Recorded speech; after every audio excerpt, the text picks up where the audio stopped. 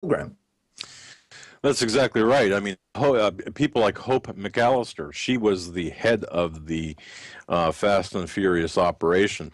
And then you've got other people, for example, the Phoenix Group 7, David Voth, who's a group supervisor. You've got all of these people who are in some way, shape, or form can be drawn back to either Barack Hussein Obama, Eric Holder, or Janet Napolitano. Bill Newell, a very infamous character in this Fast and Furious operation. He's got direct ties to various people within the Obama administration. So what we have here is, in my estimation, based on my research, is the fact that you've got, you've got admissions prior to Agent Terry's death of this operation. Is going back to as early as 2009, this one particular news conference by David Ogden, who at that time was 12 days into an appointment as Assistant U.S. Attorney General, who mentioned Fast and Furious by name, and he was standing right next to Janet Napolitano.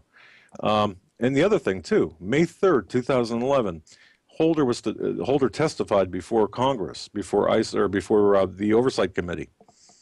It's interesting that the day before that testimony, that Holder and Obama both visited the East Room of the White House on May 2nd, the day before that hearing, to talk to Obama in the East Room of the White House.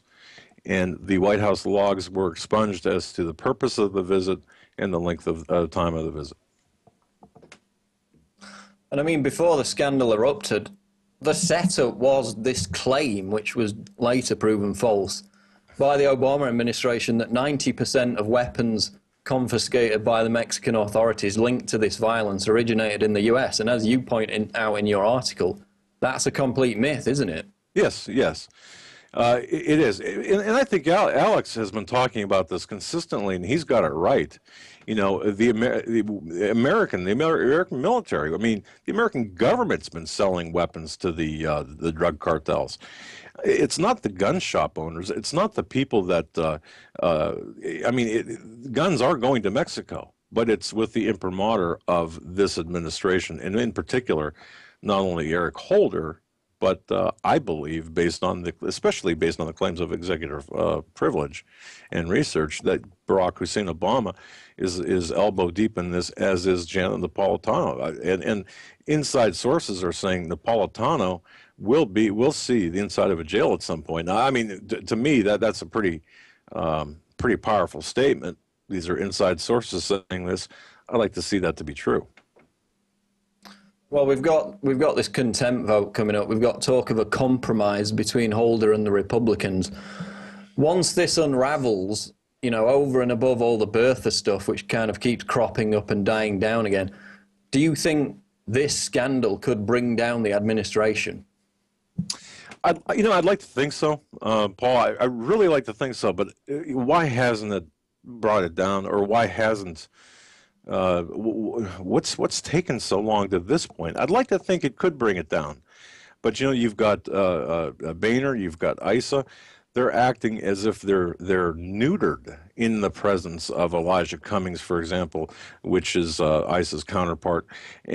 I mean, the politics on this. I mean, what do they have on Boehner and on ISA, where ISA and Boehner are not going after Holder and company a little bit more aggressively? Why are they accepting just simply black sheets of paper for, you know, when they get subpoenaed? Why are they accepting only 3% of what is being subpoenaed? Why is this okay? Why is this okay in 2012, but in 1971 or 72 and 73 during Watergate, that would never stand? So that's my question. I'd like to see it bring down or shed some light on this administration, but I'm not going to hold my breath on that. Okay, shifting gears now. You were kind enough to send us the email today explaining this staggering explanation that you received from your website provider, which is GoDaddy, after you basically were informed that your website was being shut down. So apparently, Doug, putting out this kind of information is, quote, maliciously harmful to individuals in the government, that's what they told you. Explain to us how it all unfolded from the start. Well, at 7:20 p.m. On Friday, last Friday, I received an email from the internet service provider GoDaddy, where my website was hosted. And the operative word here is was, because that's since changed since that day, giving me 48 hours to remove my website from their servers, or it would be forcibly taken down. And of course, they cited some sort of violation of terms of service and gave me a link to the standard agreement. It's interesting because the terms of service was pretty broad and basic, so I contacted the investigative division, an investigator in the abuse division at GoDaddy, and I said, hey, tell me exactly what I violated, where I violated it, and how I violated it, your terms of service. And the reply was that the entirety of my website, and I think you might have the email there, that the entirety of my website was morally objectionable. And that was the first call that I made. That statement was made. And so I waited several hours, and during which time I sought counsel. Again, Canada Free Press was a great help to me, our association with them. And I sought counsel and figured that GoDaddy could do what they want. In fact, they've done this before to other websites.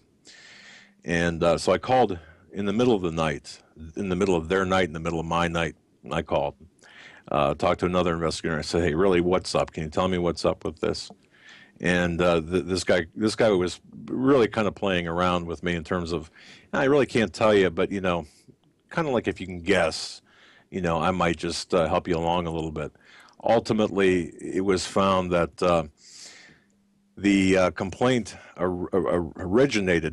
ostensibly originated from a group associated with the campaign to reelect Barack Hussein Obama. Okay, now, again, this wasn't said in that manner. It was more or less, it was a word game we were playing, basically, because he couldn't tell me, he wouldn't tell me, but if I guessed correctly, you know, there would be a silence, and of course, that's where it ended.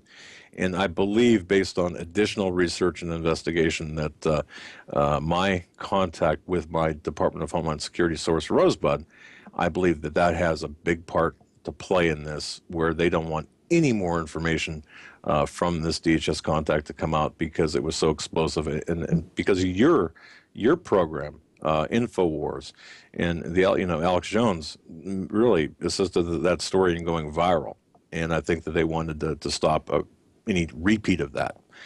So in 48 hours, we had to take our site offshore and do some other things, which I won't tell, just to ensure that we're up and we're going to stay up and running, and certainly we're not going to be subjected to any type of censorship. I mean, this just goes straight to the heart of, as you said, censorship and free speech. I mean, it was GoDaddy that lost 37,000 accounts due to their failure to oppose SOPA, the Stop Online Privacy Act, a few months back. So that's right. You know, they're quite clear in the fact that they don't support free speech, and we've seen that again in your case. So you're saying that it was basically the Obama truth teams that went in and demanded that your website be removed, because we've seen that before. We've seen WikiLeaks, you know, they get a phone call from Joe Lieberman, and Amazon acts as WikiLeaks off their servers. So I mean, it's not out of the question, and you're saying that basically your conversation with this representative at GoDaddy, you ascertained that was the case.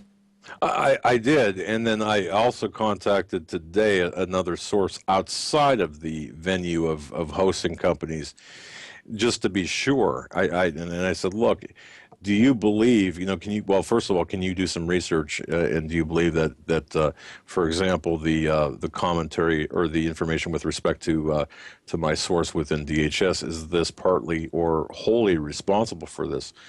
And the response I got back was, look, there's no moral objection to anything with respect to your website. I mean, you've got no pornography, nothing that would upset the reasonable sensibilities of any person or person looking at it. And the information did back up what was said about the DHS insider. So, you know, I mean, it's pretty clear to me that the censorship team, the Obama Truth Team, and I'm laying this right on the doorstep of the Obama Truth Team. This is me saying this now, based on my research. And again, we had a really scramble this weekend. I mean, my son was getting married on Saturday. I get this Friday night. I got 48 hours to find another home for my website right now. It's a tedious process, as people know, time-consuming and costly. It could be very costly. And that was thrown at me all at once. And again, 48 hours, or else we're going to pull the plug. You know, so there's definitely some interesting timing, as well as I suspect we do. Again, with your help, and the propulsion that you provided to the story, I really think that that they were very upset about the story about the DHS information leaking out. Well, I mean, that's just amazing. I'm definitely going to do an article on this tomorrow with the video interview we've just done. Now, in closing, tell people about your website, bearing in mind the fact you were able to save it in the end and get it up on another server, on another ISP. Tell people about your website and some of your other material here in closing. Well, thank you, Paul, for allowing me to do that. It's HomelandSecurityUS.com. That's HomelandSecurityUS.com. Despite the name, not affiliated with any government agency. We're independent. We're an independent investigative agency. And our sister company is CanadaFreePress.com.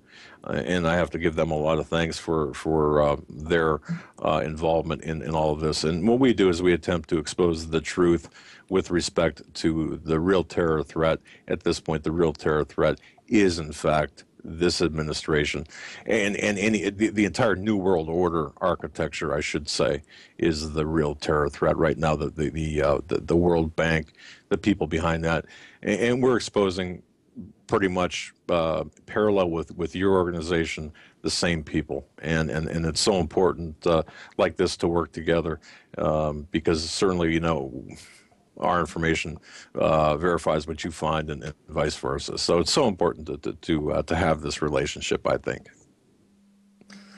Well, we'll certainly have you back on as Fast and Furious unfolds. And as I said, I mean, that's a staggering story about GoDaddy and the Obama Truth Teams at work again. I'm going to do an article about that first thing in the morning, and we're going to have this video interview embedded in the article. But for now, Douglas J. Hagman, thanks for joining us this evening on INFOWARS Nightly News. Thanks for having me, sir. Thank you. Remember, folks, PrisonPlanet.tv, that's where you can support us. Many of you will be watching this on YouTube, but all your support is very much needed. The server costs, the bandwidth, the websites, the employees, you know the deal by now. And we're still running the 15-day free trial at PrisonPlanet.tv. You get live streaming video of INFOWARS Nightly News, The Alex Jones Show, speeches, special events, archive material going back far back as April 2004 when we first launched it. And we've kept it at the same price ever since. And it's PrisonPlanet.tv. Also, the INFOWARS social network, Planet INFOWARS. Again, thousands and thousands of you have been joining this. A massive rallying point for the resistance. You can search for groups in your area, get active, meet each other, start campaigns. There's even a dating section for meeting other people, and it's planetinfowars.com, so be sure to sign up today. And that's going to wrap it up for this edition of INFOWARS Nightly News. We'll see you tomorrow. I've been Paul Joseph Watson. Thank you.